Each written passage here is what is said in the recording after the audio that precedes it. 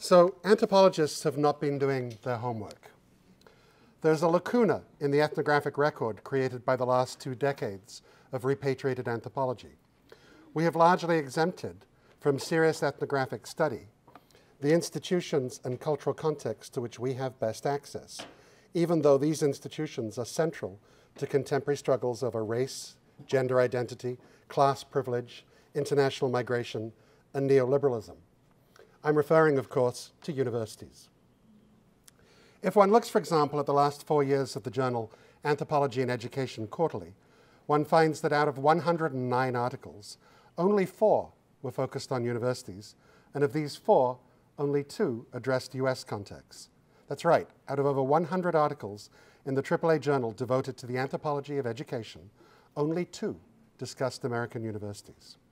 Despite the obstacles IRBs throw in front of ethnographies studying minors, anthropologists have shown a strong preference for studying high schools, middle schools, and elementary schools over the educational institutional sector in which they themselves work. It's as if there were a taboo, an avoidance relationship, obstructing us from systematically studying the institutions we inhabit. We're willing to be reflexive, but not this reflexive. Maybe in keeping with Marilyn Strathern's observation that universities evoke, quote, the insights and frustrations of familiarity, we feel we could not make something this familiar strange, despite the fact that in Strathern's words, anyone interested in the future of anthropology as a discipline should be interested in the kind of institution which reproduces it. Or maybe we fear the blowback from deans and colleagues for making the family's business public. So my title for this talk, Homework, is chosen partly with an eye to this sense that the ethnography of the university is a project we might wish to put off, like my teenage son whose math problems he brings home in his backpack, only to leave them there until 5 minutes before bedtime. But if there is such an aversion, it's not shared by all social scientists. Recent years have seen a plethora of interesting, well-researched books on universities by sociologists, for example. These books tend, unlike the few anthropological studies we have of universities, to take social class as a central theme. And I might add that there are numerous novels that conjure and dissect university life, especially faculty life. These works of fiction start with the well-known comic novels of David Lodge, but this ensemble also includes works by other novelists as well. My favorite is Skios, which is about an academic who has to deliver a distinguished keynote and disaster befalls him.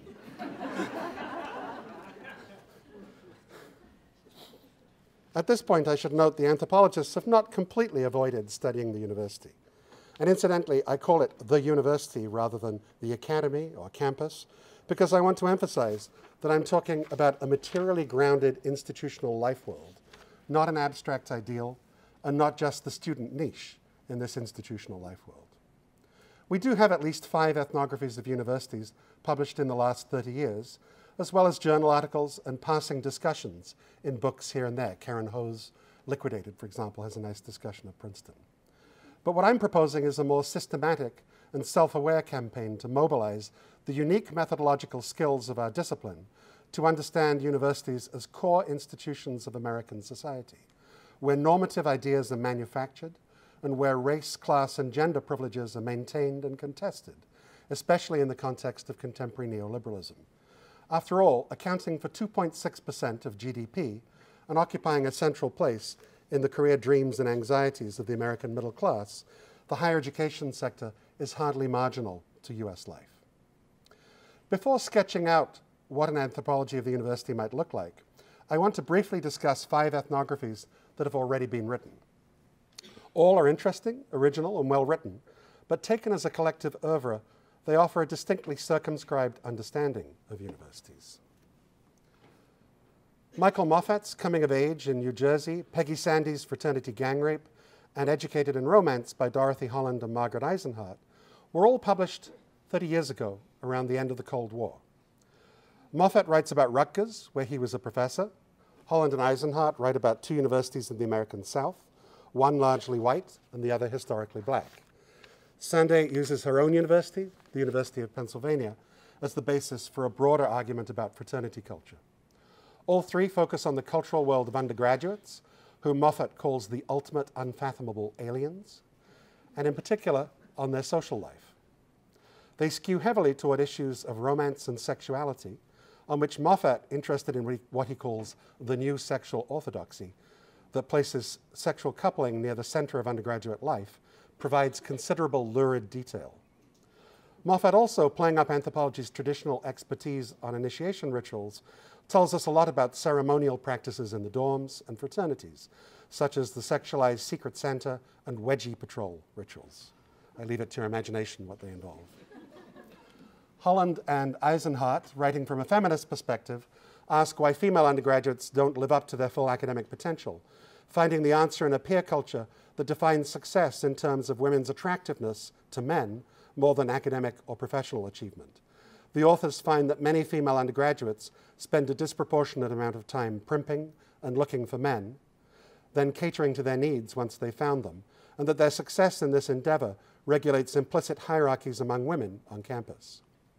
Sande, probing the darkest corner of undergraduate sexual practices, uses a fraternity gang rape at the University of Pennsylvania as the basis for an extended argument about ways men can displace their aggression toward one another, replacing it with homosexual bonding in an act of gang rape. Party sex is the glue that bonds the brothers to the fraternity body, she says, in a book that enlists the tropes of social science in an extended polemic against fraternities. I note that no anthropology journal reviewed Sande's book, though there was a perceptive review of it by Michael Kimmel in the American Journal of Sociology. Two more ethnographies are Susan Bloom's My Word and My Freshman Year by, quote, Rebecca Nathan, the latter being a pseudonym we now know, adopted by Kathy Small, who at the age of 52 posed as a mature freshman and moved into a dorm where she kept notes on the behavior of students, many of whom were unaware that she was writing a book about them. More than the two earlier ethnographies, the books by Bloom and Small focus on the time pressures faced by students juggling too many commitments. Calling her experience as a freshman transformative, Small says, quote, I found that the uncoordinated demands of my 5 courses at a big university were often overwhelming. I was pressed to the edge of my organizational abilities as I attempted to get in the 3 papers all due in the same week, or to get to a professor's office hours that were all scheduled when I had classes.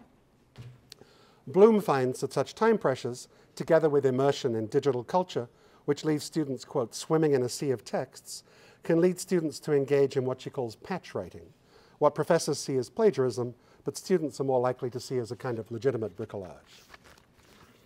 As interesting as these texts are, and I recommend them to faculty interested in the lives behind the sea of undergraduate faces in their lecture halls, it's worth reflecting on what they leave out. Faculty, administrators, presidents, trustees, admissions officers, librarians, alumni, fundraisers, the content of the curriculum, the social organization of research, the content of research, financial aid, janitors and food preparers. Research about campus custodians is virtually non-existent, say Peter Magolda and Lillian Delman in the only anthropological article I've been able to find on this topic. Race and class. There's no entry for there's no entry for race in Kathy Small's book index, and while there are 3 entries for class attendance, there are none for class. The discipline that once aspired to produce holistic accounts of the entire lifeways of the peoples it studied has somehow produced a collective account of university life that leaves out at least 80% of what is there, more or less reducing university culture to undergraduate culture. Okay, the next section is called The Cold War and the University. If we want a model for a reinvigorated anthropology of the university, we might start by looking at the literature on the Cold War in the university that's been produced by historians, STS scholars, and the occasional anthropologist. This literature says almost nothing about undergraduate life during the Cold War, but it has some very interesting things to say about the political economy of the university in those years. Its starting point, unlike the ethnographic literature, is money and funding. Its contributors point out that as the Cold War took shape, entrepreneurial university administrators like Vannevar Bush or Charles Draper at MIT leveraged the role science had played in World War II to persuade the US government to establish the National Science Foundation, or to get the Department of Defense to fund research, some of it classified, at universities. For certain universities, particularly MIT, Johns Hopkins, and Stanford, the result was transformative. Suddenly awash in unprecedented amounts of research money, they were able to rapidly expand their science and engineering departments and to hopscotch their way up the league table of universities. Meanwhile, on a more modest scale, foundations such as the Ford Foundation and the Asia Foundation did for the social sciences what NSF and the Department of Defense were doing for the hard sciences, provide funding to mobilize the university's apparatus of knowledge-making on behalf of the Cold War struggle. By the early 1960s, the overhead revenue from defense contracts covered half the operating costs at the 6 leading US universities. This influx of national security funding produced not only a qualitative expansion of the university system, but a qualitative reorientation of knowledge-making across a range of academic disciplines. It's important to emphasize that much of the research funded by the national security state was basic unclassified research, not direct applied military research. And this partly explains why universities, broadly liberal institutions, felt comfortable partnering with the government. Nevertheless, responding to the magnetic pull of funding from the national security state, discipline after discipline shifted its priorities. Physics shifted away from speculative theoretical concerns in favor of more practically useful experimental approaches. These were boom years for fields such as solid-state physics and nuclear physics that were of interest to the military. Cybernetics and artificial intelligence, both useful in weapons guidance, also experienced a meteoric rise. Area studies centers like Harvard's Russian Research Center flourished, and the social sciences began to reorient themselves to thinking in terms of geographical areas studied by interdisciplinary teams. The social sciences also rebalanced around what I have elsewhere called Pentagon epistemology, favoring epistemological approaches such as behaviorism in psychology, rational choice theory, and Walt Rostow's developmental stages in economics, so-called realism in international relations theory, opinion polling in communications, and structural functionalism in anthropology and sociology. These were all approaches that emphasized the measurability, predictability, or controllability of human behavior. Meanwhile, new kinds of cleavages appeared within departments, especially science departments, between those with clearances and access to military funding and those without. Funding recalls the emergence of 2 classes of university faculty, those who had grants and those who did not. Among those who didn't, there was some resentment of the grantees, who seemed to have entered on a new academic lavish lifestyle out of keeping with the traditional university. These are his words. It was in fact the beginning of a shift in allegiance of scientists from exclusively the university to mostly the scientific discipline and the scientific panels in Washington. And needless to say, those with grants found it much easier than their unfunded colleagues to attract, fund, and train graduate students, thus skewing the university system further in the direction of the defense science paradigm. But the divergence between the 2 classes of earth scientists was pernicious in ways that went beyond funding inequalities, at times corroding the university's mission to produce objective knowledge. For example, Seaver reports that the Navy wanted to classify, to make secret, the maps of the New England seamounts discovered by university scientists during the Cold War. They wanted to deny this knowledge to Soviet submariners. Faced with resistance from US oceanographers, the Navy agreed to publish the maps if the seamounts were incorrectly plotted. In other words, the Navy insisted that scientific disinformation be published in scientific journals, with the correct information known only to those with clearances. Seaver speculates that the Soviets had done their own underwater mapping anyway, so, quote, probably the only sufferers were scientists who were not in the word-of-mouth network and privy to this falsification. Meanwhile, in the high years of McCarthyism, some left-wing academics were denied promotions and pay raises or drummed out of the American Academy altogether, and those that were not learned to keep their heads down. The human wreckage of McCarthyism lay scattered across the disciplines, from Frank Oppenheimer, J. Robert Oppenheimer's brother, a Manhattan Project physicist forced to work as a cattle rancher in the 1950s because of his communist leanings, to Moses Finley, a brilliant classicist fired by Rutgers after he was summoned by the House Un-American Activities Committee, to which he refused to name names. David Price and Laura Nader. That's Laura Nader when she was a bit younger. David Price and Laura Nader have written about this dark period in American history in regard to the history of anthropology. Price catalogues the cases of left-wing anthropologists on FBI watch lists, like Gene Weltfish, who was fired by Columbia University after 16 years of teaching there, then blacklisted, or Kathleen Goff, who moved to Canada rather than face the prospect of blacklisting in the US. She moved with her husband, David Aberley, who was in the same situation. As Laura Nader argues in an article on what she calls the phantom factor in anthropology, on the gravitational pull of an absence, this purging and blacklisting also had a chastening effect on the anthropologists who were not directly victimized, encouraging a culture of false patriotism and conformity, a society where independence of thought and action are frowned upon, her words, where certain questions were no longer asked. These diverse effects of the Cold War on the university system are pulled together by Rebecca Lowen in an exemplary study of a single university, this university, Stanford. Lowen highlights in particular the role of Frederick Terman. You may have seen buildings named after him on campus, who was Dean of Engineering at Stanford from 1945 to 55, then Provost from 1955 to 1965. Terman, trained in electrical engineering at MIT by Vannevar Bush, was determined to use defense money to transform Stanford from a mediocre university for California's elite, looked down on by East Coast Ivies, into a top-ranked research powerhouse. In order to achieve this goal, he punished departments that did not bring in large grants, and he suppressed faculty opposition by appointing department chairs aligned with his ambitions, sometimes trampling faculty governance in the process.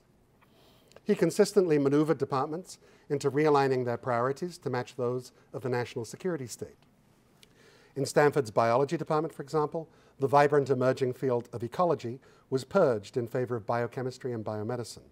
In Stanford's political science department, traditional strengths in political theory and ethics were winnowed down in favor of apolitical expertise and the quantitative approaches favored by the military.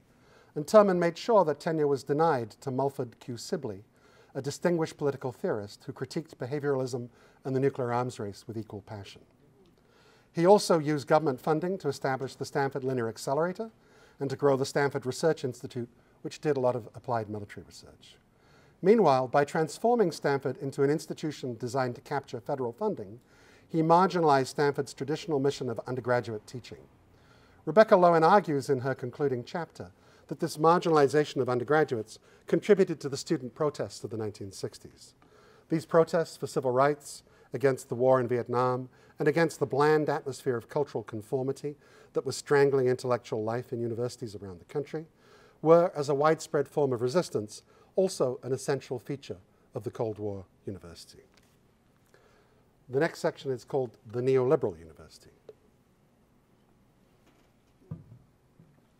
So after this detour through Cold War history, what can we now say about a potential critical anthropology of the neoliberal university in our own era? What questions would it ask? What hidden secrets might it seek to reveal, to expose? What experiences would it seek to textually animate? I would propose that a critical anthropology of the neoliberal university should focus on the reshaping of knowledge production and consumption in response to larger political economic forces, the transfer of contemporary corporate workplace practices to the university, the changing structure of the university workforce in the context of a broader economy marked by increased economic stratification and labor casualization, the use of universities as mechanisms of capital accumulation by elites, the role of universities as part of the machinery of intergenerational socioeconomic stratification in an increasingly unequal society, and the silent complicity of liberal faculty with all of this. Let's unpack this. Or I could just end there.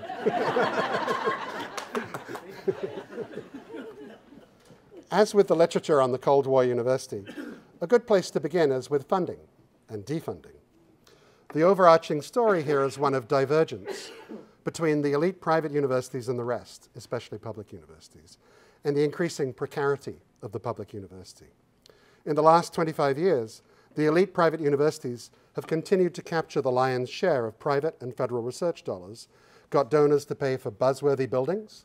This is the Stater Center at MIT, where my son was in daycare at one point. And they've multiplied their endowments. So this shows you the top Ivy League endowments and their returns. And you see how they outperform even the best public universities. The 40 wealthiest universities get 60% of all the gifts given to American universities. And the top 10 private universities capture about $6.4 billion in federal grants and contracts every year. Stanford gets about $68,000 in federal grants and contracts per enrolled student. One wag joked that Harvard, whose endowment at over $37 billion is greater than the GDP of many countries in the global south, is not so much a university as an investment fund with a university attached. Meanwhile, state universities have much smaller endowments. At my last university, George Mason, $73 million. And a study by the American Academy of Arts and Sciences reports that public funding for the top public universities, the so-called public Ivies, fell by almost 30% between 2008 and 2013. And while public universities struggled to persuade state legislatures to keep subsidizing the state educational sector, private universities receive hidden government subsidies by virtue of their tax-exempt status. Nexus estimates that these subsidies amount to around $41,000 per student at the wealthiest private universities, and an astonishing $105,000 per student at Princeton. Compare that to the $12,500 per student the state of New Jersey gives for Rutgers, or $2,400 per student for Essex Community College, both near Princeton. In this situation, public universities have struggled to stay true to their traditional mission, which is, in the words of Christopher Newfield, to combine nearly universal access with the highest quality in teaching and research. Maybe one day we will have a rich, nuanced account of these struggles by a university president. Someone like Nick Dirks, the anthropologist who is chancellor of UC Berkeley, who we can hope has been taking good notes on his travails. We can be sure that these funding cuts have unleashed conflicts behind closed doors more than in public between state governors, legislators, university presidents, provosts, trustees, admissions officers, and others. It would be good to have an account from a skilled participant observer of the structure of these conflicts and the cultural logic of the remedies that ensued. As this chart shows, public universities have made up some of their funding shortfall with steep tuition increases in very recent years. And they've sought to cut their academic labor costs by replacing tenured and tenure-track faculty with adjuncts where possible. But they've also experimented with other remedies less visible to the public eye, but with deep implications for the traditional mission of public universities and the character of student life. One remedy is to try to recruit more international students, since they pay full unsubsidized tuition rates, unlike in-state students. Often, as at George Mason, this involves turning to international recruiters who are paid a bounty for each student recruited and who therefore have an incentive to exaggerate the ability of their recruits to meet US academic standards. 37% of US universities now use such foreign recruitment agents. At Western Kentucky University, for example, recruiters receive $2,000 for each student they recruited from India, but over a third were thrown out of the university at the end of the first semester for failing to meet basic academic standards. Beyond this, many public universities have broken with their traditional mission of providing a quality education at a reasonable cost to students from their own states, and have instead sought to become national universities, attracting wealthier students from the rest of the country who will pay out-of-state tuition rates that may be 3 times as high as in-state tuition rates. In 2000, over 80% of students at public universities were from in-state. Now, it's less than a half. University presidents and regents have found that it's much easier politically to raise revenue this way than to increase in-state tuition still further, even if one consequence is that fewer in-state students get to attend their own state's leading public universities. Thus, a recent report by the California State Auditor found that over a decade, out-of-state enrollment at the University of California's flagship campuses had increased by 82%, and that the university had turned away 4,300 in-state students whose test scores were as good as or better than the median test scores of the admitted applicants from out of state. Writing about this trend, the New York Times concluded that, quote, one result is the creeping privatization of elite public universities that have historically provided an accessible route to jobs in academia, business, and government. One of the most important paths to upward mobility, open on a meritocratic basis to people from all economic classes, is narrowing.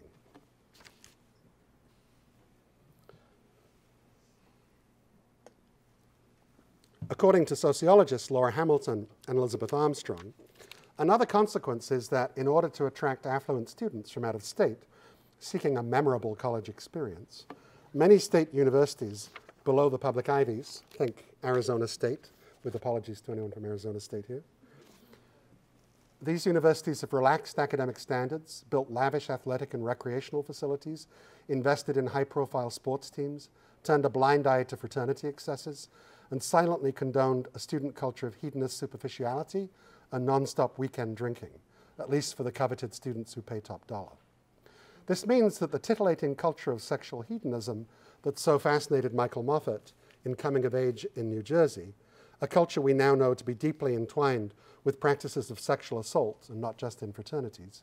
This culture of sexual hedonism must be understood not simply as something that just is, a form of analysis that naturalizes it, but as the product of partly concealed neoliberal processes that are transforming many state universities from meritocratically organized institutions that facilitated social mobility for middle and working class kids of nearby families into institutions slanted toward the predilections of wealthier, non-local students.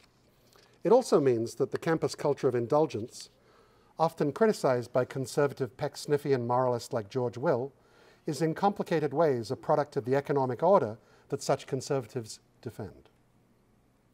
This culture of student indulgence, at least among some undergraduates, or as George Mason calls them, customers, this culture of student indulgence is located within a university whose workforce is increasingly subjected to neoliberal forms of discipline and extraction of surplus value, characteristic of the wider political economy.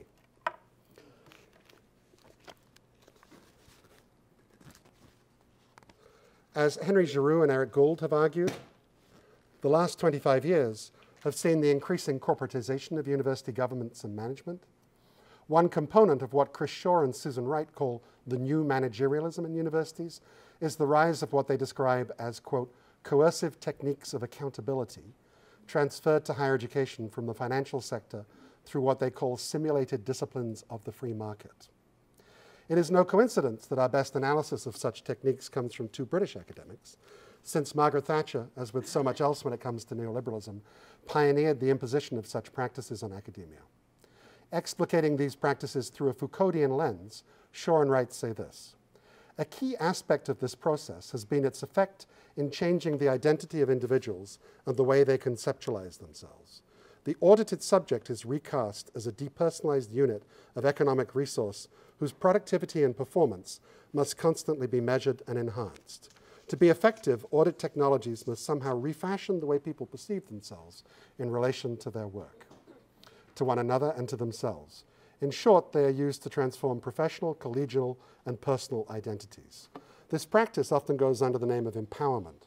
However, what the language of efficiency, effectiveness, best practice, self-management, self-enhancement, and value for money disguises is that audit culture relies upon hierarchical relationships and coercive practices. We need more anthropological studies of what Marilyn Strathern calls audit cultures, which are to our era what time and motion studies were to the Fordist era. Catherine Besterman and I are near the end of a project in which, together with other anthropologists, we examine the dynamics of what we call robo-processes, algorithmic scripts at the conjuncture of digital technology and routinized social interactions. Standardized tests and mortgage assessment protocols are examples. Many of these robo-processes incorporate routines for auditing human performance. In the course of our project, one of the things that struck Catherine and I about audit processes in the educational context is the ways in which they incite practices commonly recognized as deformative to game the measuring protocols in the system, often presumably with consequences that the architects of the system would find undesirable. Sometimes this takes the form of outright lying to auditors, which the admissions dean of my own university was found guilty of, just making up numbers. But even without outright dishonesty, when functioning normally, the system incites cunningly compliant behavior that undermines its avowed purpose. Seeking to incentivize more and better faculty publications, the metrics instead create an epidemic of salami publishing. Seeking to promote competition among schools for the best students, the metrics instead produce outcomes like the one found in a Russell Sage study of law schools, where admissions deans, afraid of trustees looking over their shoulders at the league tables, turned down smart, interesting students who did not test well in favor of a literalist emphasis on LSAT scores. Or there is the infamous instance where the new president of Mount St. Mary's College introduced an algorithm to identify students most likely to drop out, students, incidentally, who came disproportionately from less elite families. The idea was that the college could preemptively remove them before their failure affected the public ranking of the college. The president, and that really is him, the president, a former private equity fund manager chosen by the trustees to bring business practices to the college, told a group of appalled faculty, quote, "This is hard for you because you think of the students as cuddly bunnies, but you can't. You just have to drown the bunnies. Put a Glock to their heads."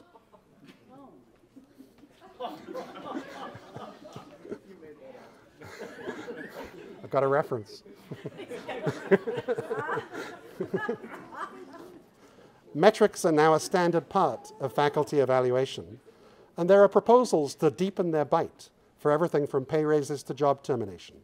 For example, the Iowa legislature discussed a bill that would publicly identify the 5 professors at each state university with the lowest student evaluations, then allow students to vote on whether or not to fire them, regardless of whether they have tenure.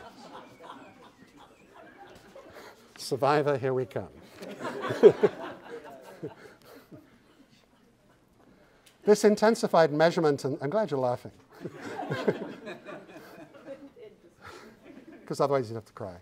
This intensified measurement and surveillance of academic productivity and conformity, best understood through Foucault, coexists with a sustained attack by university managers on tenure and on faculty salaries, best understood through Marx and his theories of extracted labor value. The big story here, of course, and one that comfortably tenured faculty like myself might prefer not to notice, is the rise of adjunct faculty relative to tenured and tenure-track faculty. In the words of Jagna Scharf and Joanna Lessinger, in this book, and I have to say something about this, this is an AES monograph. Almost no one buys AES monographs, but it's a beautiful book. There's some great essays in there. So in the words of Scharf and Lessinger, themselves adjunct faculty in anthropology, the part-timer is, in administrative eyes, the most desirable employee, cheap, powerless, quickly hired and quickly fired. Where adjuncts used to be a relatively small and transient part of the academic workforce, filling in for faculty on leave while they themselves worked their way toward a tenure-track position, the number of adjuncts has quadrupled to over 1 million between 1975 and 2011. And concentrated in lower-tier universities, they now represent over 50% of the academic workforce. 61% of them are women, and according to a 2014 congressional report, their median salary is, I was going to have you guess this, but you wouldn't guess this low. Their median salary is $2,700 per course. That can work out with grading and class preparation time to as little as $9 an hour. Many of them are called freeway flyers, lacking office space and constantly driving between different institutions where they teach single classes.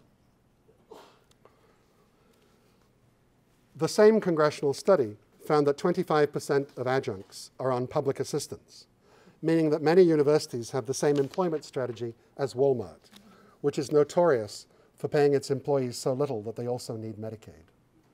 As Scharf and Lessinger put it, quote, "If we look behind the emic curtain of status and professionalism," in other words, if we bracket for a moment the fact that these are among the best educated people in the country, and instead consider non-tenured rank in terms of real wages, income, and job security, it closely resembles the wage earned by undocumented immigrant workers. In fact, reading the first-person testimony of some adjunct faculty, I found myself reminded of interviews I read a decade ago with underpaid janitors who said they appreciated working at Harvard because the food the students threw away was indispensable in feeding their families. Based on their own interviews with other adjuncts, Scharf and Lessinger report that aside from the insecurity and low wages, adjuncts suffer from what one of their interviews described as isolation, feelings of hopelessness, feelings of worthlessness, being treated like shit. In a recent much-cited piece in the Chronicle of Higher Education, Kevin Birmingham, an adjunct professor of English at Harvard, correctly described the adjunct situation as the great shame of our profession. He points out that, quote, unlike the typical labor surplus created by demographic shifts or technological changes, the humanities almost unilaterally controls its own labor market. New faculty come from a pool of candidates that the academy itself creates. He adds, one might think that the years-long plunge in employment would compel doctoral programs to reduce their numbers of candidates, but the opposite is happening. From the Great Recession to 2014, US universities awarded 10% more English PhDs. And these are the numbers from anthropology. Then he asks, quote, so why do we invite young scholars to spend an average of nearly 10 years grading papers, teaching classes, writing dissertations, and training for jobs that don't actually exist? His answer, English departments do this because graduate students are the most important element of the academy's polarized labor market. They confer departmental prestige. They justify the continuation of tenure lines, and they guarantee a labor surplus that provides the cheap, flexible labor that universities want. Birmingham concludes his piece by saying, we tell our students to study literature because it will make them better human beings, that in our classrooms they will learn empathy and wisdom, thoughtfulness and understanding. And yet, the institutions supporting literary criticism are callous and morally incoherent. Those of us who are faculty like to concentrate on the satisfactions of what used to be called the life of the mind, our research into things we care about that we alone will bring to the notice of the world. The cuddly bunny student in our class, who we've turned on to critiques of racism, sexism, and capitalism. The exciting conversation about critiques of neoliberalism with a newly befriended colleague that stretches on late into the night at the spring conference of the American Ethnological Society. This feels like good progressive work to be doing in the midst of a society where so many people are cogs in other people's money-making machines. But our life of the mind has a material basis, which for all our talk about reflexivity, excites too little curiosity from us. Whether we pay attention or not, it is grounded in and paid for by institutions that handle substantial sums of money and play a vital role in mediating the class structure of late capitalism. Over the years, as we've been talking about critical theory and necropolitics, almost without noticing, the institutions in which those conversations take place have become more and more exploitative of those at the bottom of its socioeconomic hierarchies. As colleagues and administrators, often well-meaning liberal people, have made a series of small decisions to triage declining resources, universities have become places that try to block the formation of graduate student unions and replace janitors with benefits with cheaper, less secure contract workers, while paying Walmart wages to people with PhDs. My own university, led by a president who was an English professor, just joined the Chamber of Commerce in lobbying the Washington, D.C. City Council to deny a living wage in Washington, D.C. But there is a still deeper and less visible way in which universities have become complicit with the new neoliberal order. This concerns universities' role as mediators of social mobility and capital accumulation in the American class system. I'm interested here in two mechanisms: admissions, especially to elite universities, and debt. If we start with admissions, it's no secret that a university degree is a capital asset in terms of lifetime earnings prospects, and that admission to an elite university is the jackpot in this lottery. But here universities have become part of an apparatus that is sedimenting inequality and making social mobility harder. Universities lean heavily in admissions decisions on standardized tests, despite compelling evidence that these tests are biased against racial minorities and those from lower socioeconomic groups, and despite the role of the test preparation industrial complex in grooming affluent students for these putatively objective testing exercises. In 1970, the bottom two family quartiles in American society accounted for 28% of BAs in the US. By 2014, that percentage had declined 5% to 23%. A recent Washington Post article reported that at the top 5 Ivy League universities, quote, there are more students from families in the top 1% in income than from the bottom 60%. What's more, about 25% of the richest students attend a selective elite college. By comparison, less than 0.5% of children from the bottom 20% of US families attend an elite college. And some of those who do struggle. The New York Times reports that 1 in 5 university students goes hungry at some point in every month. And then there's the issue of debt, which David Graeber has reminded us is one of the most powerful mechanisms for social control in capitalist society. As state universities have compensated for lost state subsidies by raising tuition, it has become harder for families of limited means to pay for the university education that in a knowledge economy is the best hope for escaping the low-wage, low-security economy of the service sector and the declining industrial workplace. In this situation, some families may liquidate savings painfully accumulated through a life of labor, diverting money into 529 accounts, out of retirement accounts, or taking out loans against the equity they built up in their homes. Through a process of surplus extraction, masked and mystified by the non-profit status of universities, these hard-earned savings of working people get diverted to banks that service the loans and to the new managerial class on campus that earns corporate salaries. And students themselves take out loans, lots of loans. So you see here that student loan debt exceeds credit card debt. This shows how steeply it's increased in recent years.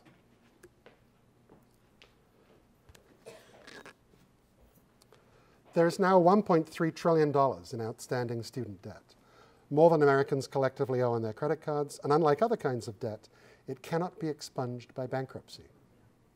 This debt is regressively distributed, and in the context of stagnant wages, it is a drag on college graduates' capital accumulation. That is, assuming that students graduate. But over a half do not graduate, if we include statistics from the new for-profit universities, such as the University of Phoenix and Kaplan University, which have been accused of using deceptive, high-pressure sales techniques to persuade students to take out loans for unrealistic courses of study.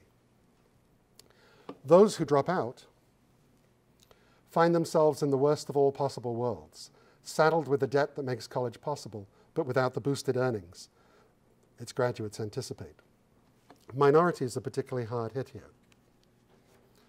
The National Center for Education Statistics reports that minority students have twice the dropout rate of white students, and as a recent Washington Post article put it, with minimal savings and other assets to cover college expenses, African American families borrow heavily to pay for college, placing greater strain on already tenuous wealth. For minority students who borrow then drop out, instead of being a ladder to increased earnings and status, the university system becomes a trap door through which they fall to a life of increased debt without increased earnings, their ambitions for self-betterment used against them as a means of keeping them down. Those of us who are faculty are, unwillingly to be sure, a part of this apparatus. If we are older, we started teaching at a moment when tuition rates at public universities were manageable and student debt was more proportionate to the leverage it enabled. But in academia's own version of the story told by Naomi Klein in The Shock Doctrine, legislators, lobbyists, bankers, trustees, and administrators have rewired the complex financial circuitry behind the wall panels of the university, and we have become cogs in a wider machinery of financial extraction, stratification, and immobility, quite unlike the Cold War university, which, for all its faults, was a much friendlier university for the middle class and for those aspiring to be middle class. Okay, so you'll be relieved to hear I'm coming to the end. And what sort of knowledge has the neoliberal university been producing? Just as funding from the national security state reshaped research programs and teaching curricula during the Cold War, so university curricula and research programs today are being remolded in response to an economic environment where Defense Department program officers now jostle for influence with billionaire bankers, IT magnates, biotech entrepreneurs, and other wealthy benefactors. Integral to this environment is the new ideology of conservatism, where conservatives in the culture wars of the 1980s used to rally behind such figures as Alan Bloom and preach on the indispensability of the great books of Western civilization. Now many conservatives have turned against the humanities and have become enamored of STEM, business, economics, and engineering. Florida Governor Rick Scott. I couldn't resist. There were lots of pictures I couldn't resist. Florida Governor Rick Scott, for example, wants to discourage students from studying the humanities by charging them more to study the humanities than something useful. The second and third tier universities have been most flexible in responding to these stimuli from politicians, national security bureaucrats, and donors. Some have responded to the flood of post-9/11 defense funding with hastily confected master's programs of dubious rigor, often with an online component in homeland security or cybersecurity. Arizona State University, Northeastern University, Towson University, Monmouth University, Virginia Commonwealth University, the University of Maryland, and George Mason University are all examples of this stampede to capture homeland security funding, either through new research centers or through tuition dollars from those seeking jobs in the expanding national security bureaucracy. Others have signed agreements with conservative donors that give these donors leverage over hiring and curriculum. For example, BB&T Bank gave over $60 million in grants to mostly public universities in the Southeast for what they called moral foundations classes. Some of these grants, taken by universities such as Clemson and Florida State, specified that Ayn Rand had to be on the curriculum, that speaker series should be oriented toward the work of Ayn Rand, and that chairs should be awarded to faculty sympathetic to Ayn Rand. The Koch brothers have signed similar agreements, especially with George Mason University, which alone has taken over $87 million from the Koch brothers for centers that churn out a massive free market gray literature. But in terms of what we might call the corrosive shaping of knowledge, there is a deeper scandal than these scattered instances of deans and presidents compromising their institution's academic integrity for spare change from billionaires and bankers. It's a scandal that's so big, it's hard to see. It concerns the wholesale failure of certain fields that proclaim themselves objective to create accurate knowledge and to cultivate the kind of diversity of thought or critical reflexivity essential to collective intellectual growth.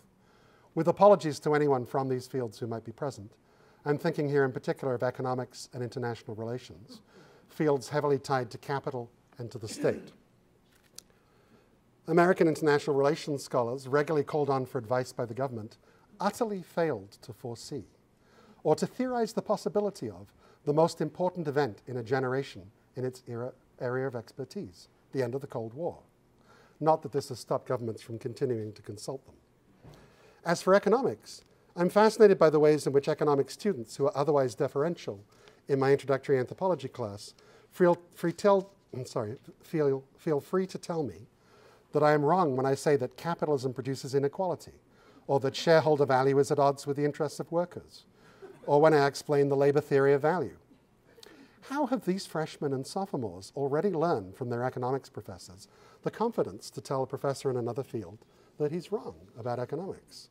And why do they feel so protective of neoliberalism?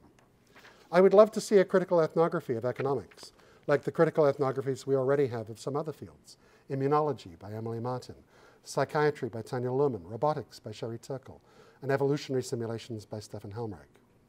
A critical ethnography of economics would examine the boundaries of what can and cannot be discussed, the ways in which neoliberalism is normalized, the practices through which hiring decisions are made, and norms for pecuniary relationships between economists and financial institutions. And it would address this issue. We now know that the global financial regime in the early years of this century was building a bubble that endangered the stability of the entire global capitalist system. And yet the major economics departments in the United States were, with the exception of a few discounted Cassandras, entirely blind to the imminent catastrophe. A catastrophe that economics majors at George Mason, by the way, told me was caused by an excess of government regulation. They'd been reading Ayn Rand. The economic crash of 2008 was not just a failure of the banking system. It was a failure of the university system that was entrusted with producing the knowledge and training the experts required to maintain the stability and growth of a complex global economy. We spent billions of dollars building a system of knowledge that utterly failed us. It turned out to be a sort of economics Maginot Line. How were the anointed experts on the economy so unable to see the pathology overtaking the system on which they were experts?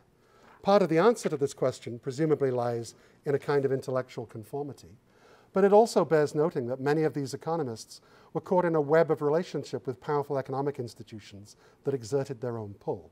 Many economists, consulting for the very banks whose good health they proclaimed, had serious conflicts of interest, though they may not have seen them as conflicts of interest, since the American Economics Association did not have a code of ethics until 2012, in itself an astonishing fact. My one-paragraph conclusion. Anthropologists are interested in race, class, neoliberalism, identity, social justice. I've tried to suggest that we don't have to go far to investigate these issues, because unless we're practicing anthropologists, we work in institutions, universities, that are, in a way I find profoundly painful, deeply involved in the reproduction and extension of neoliberalism. This is not to take away from the importance and the beauty of the work we do expanding a humane understanding of the other and awakening the love of knowledge and critique in students. But that powerful and empowering work takes place in a material context that is disempowering for many in ways we need to attend to both in our research and as citizens who, as Margaret Mead famously said, always have the power to change the world. Thank you very much.